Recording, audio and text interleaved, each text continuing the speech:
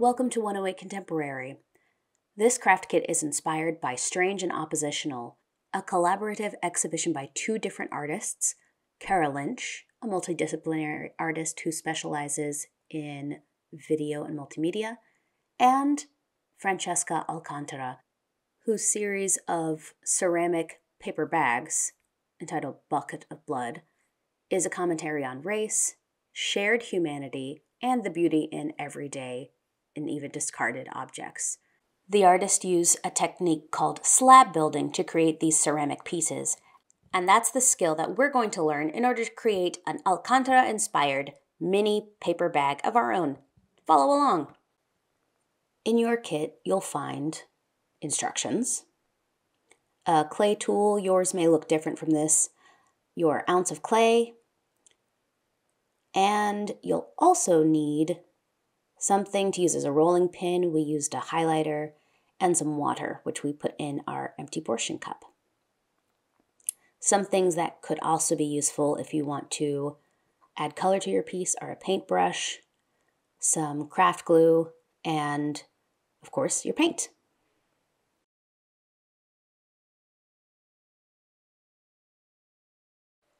Step 1 is to remove the clay from the portion cup. As you'll see, I needed to use the tool to get it all out, but your clay might be a little easier to manipulate or not. If it is so moist that it is really sticking to your fingers or to the surface that you're working on, then you'll want to leave your clay to dry out for about 10 to 15 minutes and possibly work some more water in as needed. But if it's too dry, then you can always start by adding a drop or two of water to the clay as you're kneading it into a ball. If you over knead it, then it won't stick to itself, which is why we say just gently knead. It should be malleable or workable in your hands, with as few air bubbles inside as possible. Now we make a slab. Roll your clay out into a thin, even layer on your clean surface or your wax paper. Now, if your clay is sticking to your rolling pin, then you might want to let it dry for a few more minutes. And if it is completely crumbling, then add a little bit of water, knead that in, and try again.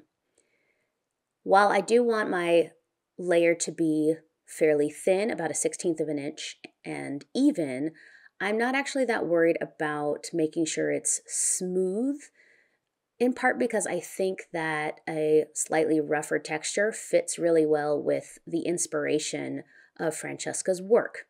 It's your piece. It's up to you how smooth or how rough you want it to be. But when it's thin and when it's even, you're good to go.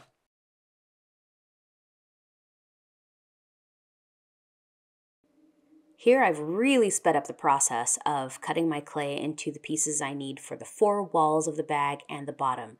As you can see, I've left the bottom a little larger than it needs to be, just so that I have some space to work with.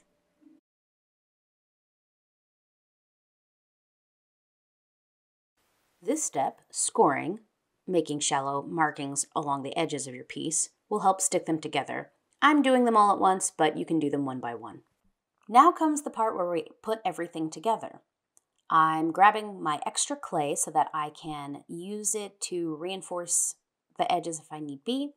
And then I am dipping my finger into the water and smooshing, that's not a technical term, the edges of my pieces together and using my tool to draw some of the clay from the bottom over the edge of the wall that I just added.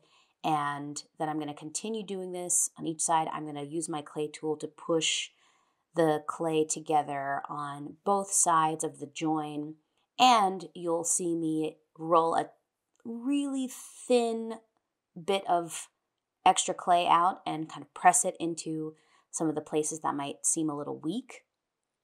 And wet it down and make sure that it blends really well with the clay that I have put together here. Now, this process is the part that takes a while, so, put on some music or your favorite podcast or show, or if you're doing this with other people, tell each other about the first time you ever saw clay. Or don't. You're the boss of you. Another option that you could do right here is to create a slip instead of just using water. Now, score and slip is the traditional technique for slab building, where you score first, and then slip is a thick, soupy mixture of extra clay and water. And that creates a glue that helps bind the edges of your clay together. It can also be really helpful for when your piece is drying, and if you see a crack or it seems like it's flaking in places, then you can use that slip to fill in those cracks. As I'm coming up on my last piece to join, then I can cut away the excess clay that I left on the bottom, and I can use my tool and my fingers and the water, or slip if you've made some, to smooth out any edges, reinforce any areas that seem weak, and to really make sure that my piece is strong and will dry evenly.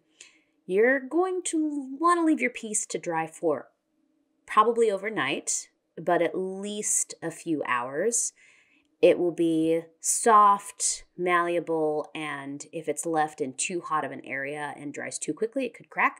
So you might want to find some either plastic wrap or a paper towel that you can put over your piece as it's drying and leave it in a cupboard or cabinet or something like that. You might be noticing that even as I'm trimming edges and smoothing out some areas, that my piece looks imperfect. And I want to encourage you to let yours be imperfect.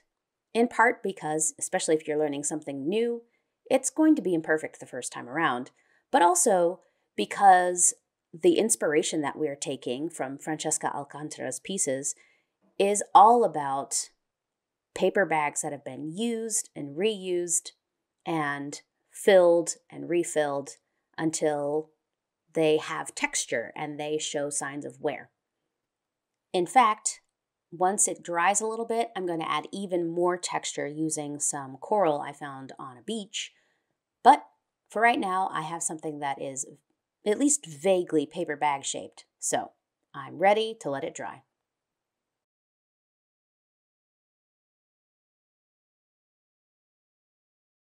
To get the used paper bag look that I want, I'm going to add texture. First, I let the piece dry to a leather hardness. It's where the outside feels like leather. And then I'm going to use a variety of tools. I could even add more clay if I wanted to, but I am just trying to get that really beat up look. In fact, a piece that I'll be decorating because it's already dry, I accidentally dropped on the floor when it was in this stage, but I really liked the effect.